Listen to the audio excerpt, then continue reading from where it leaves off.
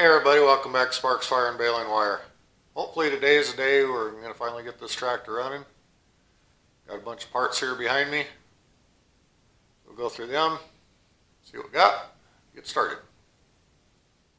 I made a trip to the parts store yesterday to pick up everything I think I need. Hopefully I've got it all. I picked up this hose. It needs to run from the air cleaner to the carburetor. And the tractor parts catalog was 21 bucks for this hose. Well, I raided the shelf at the parts store, found this one for $8. I only need about that much of it. I figure for $8 I can just cut off what I need, fit it in there, throw the rest away. So there's that. New ground strap for the battery. Positive battery cable, new set of sparklers, set of spark plug wires, which I'll get into this here in a little bit. Then I didn't realize it till this morning, but I bought the 50-50 mix antifreeze, which I hate doing that because it's only a few dollars different. So say it's $4 difference, well you just paid $4 for a half a gallon of water. But I did it, so I'm going to use it. I'm not going to return it. Actually, I think this is all they had anyway. I wound up going with the Autolite number 85 spark plug. That's what was in it. I asked on one of the online forums, and everybody recommended an AC Delco one. I don't remember the number off the top of my head, but everybody said they're getting very hard to find. And when I went to the parts store, they had these on hand, so that's what I bought. I got them all gapped. They say with this electronic ignition, you can open your gap up a little more. They come out of the box at roughly 25 thousandths gap. I got them opened up to 35. We'll try that and see what happens. We'll get them all installed here.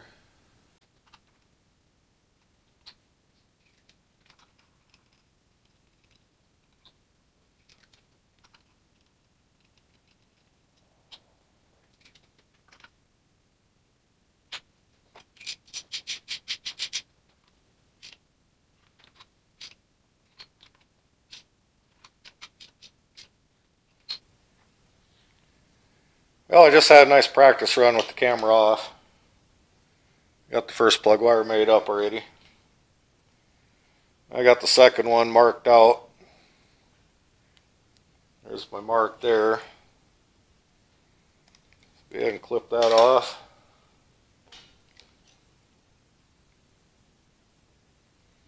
Strip it back about a ½ inch. Expose the core there. And I use my standard mixture of dish soap and water I use for leak detection and everything else, and squirt a little bit of that on there to make the boot slide on easier.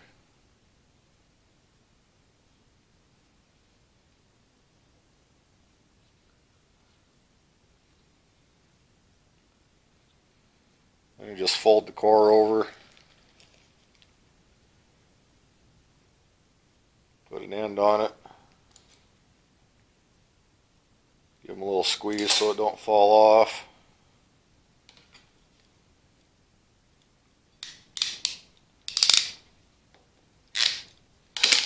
Put it in the crimper and it's ready to go. Slide the boot back down.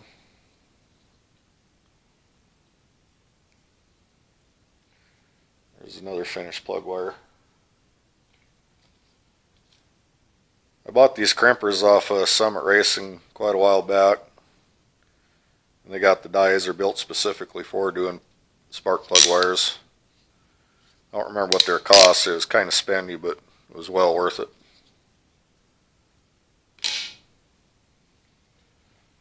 So I got 2 left plus the coil wire. So I'll get them done and I'll bring you back. Okay, I just finished up with the coil wire, so they're done. Got leftover parts. Got all these angled boots, which I did not need for this set. And one extra crimp for the end. That's for when you go and crimp one on there and then realize that you forgot to put the boot on first and have to cut it off and redo it. Everybody's done it. I'm not going to lie to you and tell you I haven't. Fortunately, I didn't this time, but I'll throw that in the drawer for the next time I do forget one. Get these put on. You guys remember I got the number one pointed towards the number one cylinder, so I'll put that on. The firing order on this tractor is 1, 2, 4, 3. So the distributor spins clockwise, so I got 1, 2, 4, 3 on the cap.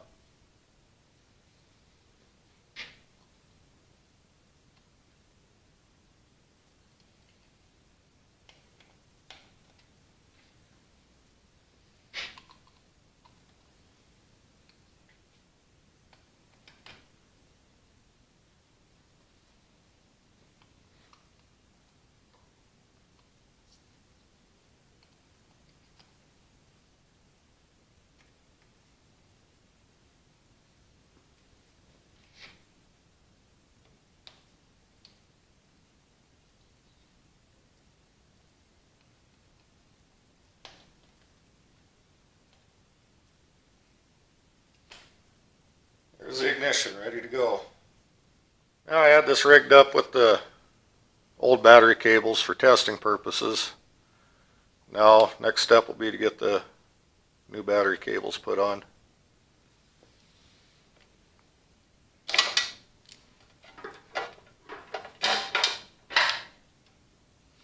I'm going to go ahead and do this off camera because the only good camera shot I can get at it is right where I need to be standing to do it. So I'll get this done and then bring you back.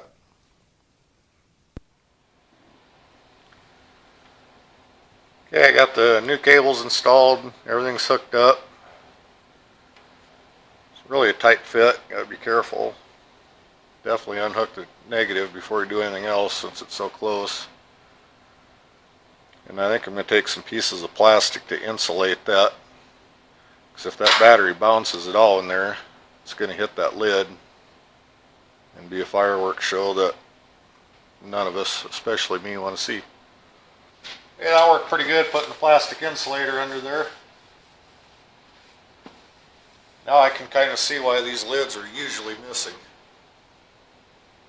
If it was a daily use farm tractor, it'd probably be a pain trying to get in there all the time, especially back in the 6-volt days and trying to get them started in the cold winter time.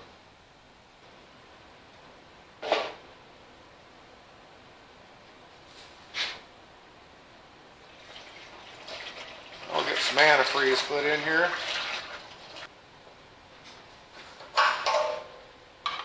Put a little go juice in.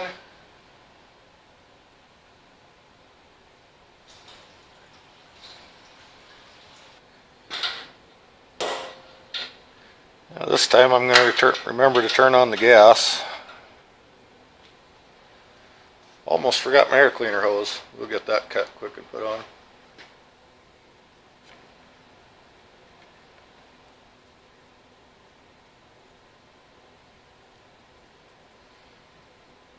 Try cutting it there first. You can always cut more off.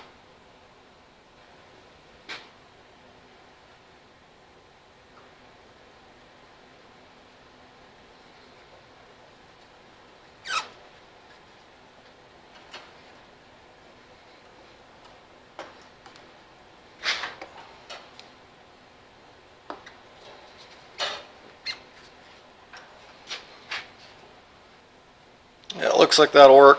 Get a couple clamps to put on it and get it buttoned up.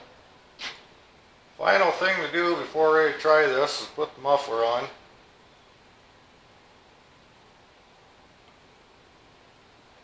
A lot of these tractors use the Nelson style muffler that sat on there and had a heat shield with 2 bolts.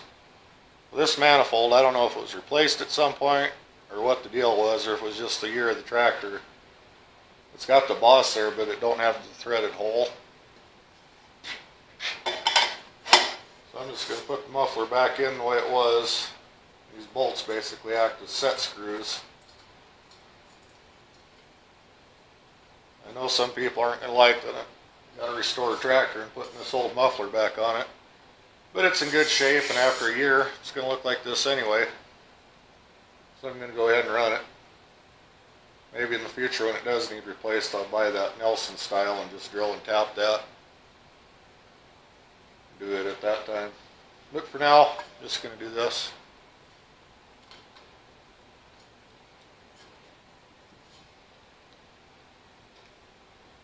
Yeah, I believe it's time for the moment of truth. Get the camera back out of the way here a little bit so I can try it. Got gas in the tank, oil in the engine, antifreeze in the engine.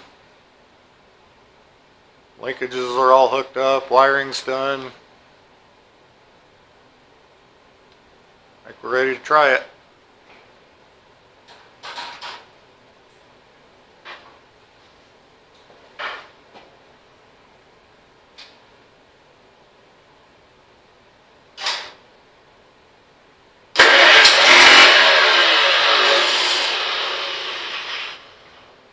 That was a good sign.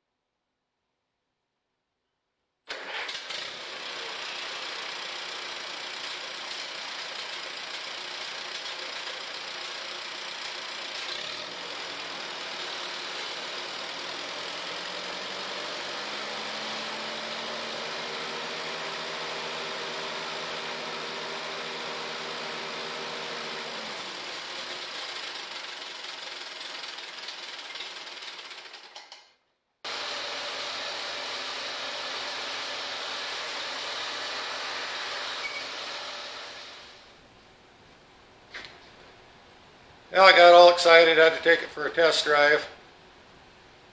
Everything ran great. Remember that little splash of gas I put in earlier in the video? I gotta go walk about a half mile to get the tractor. I'll be back in a little bit.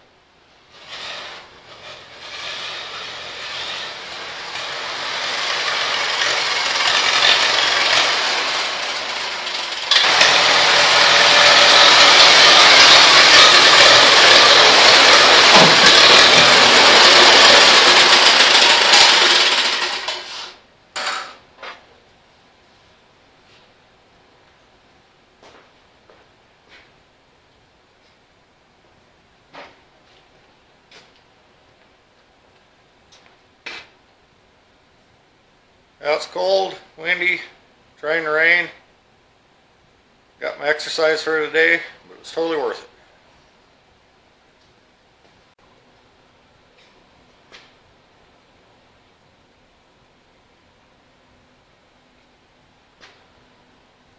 Yeah, it's baking the paint off, kind of like I thought it would.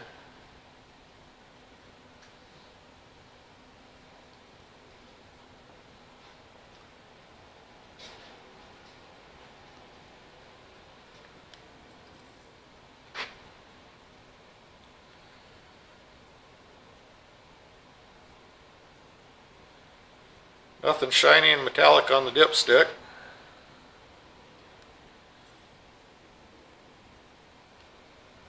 So I'll take that as a good sign. I'm going to run it a little bit longer and then change the oil. Get a little better look at it.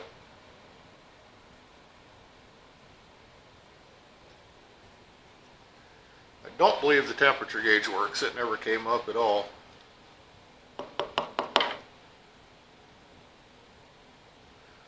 So I might have to find a new one of them in the future.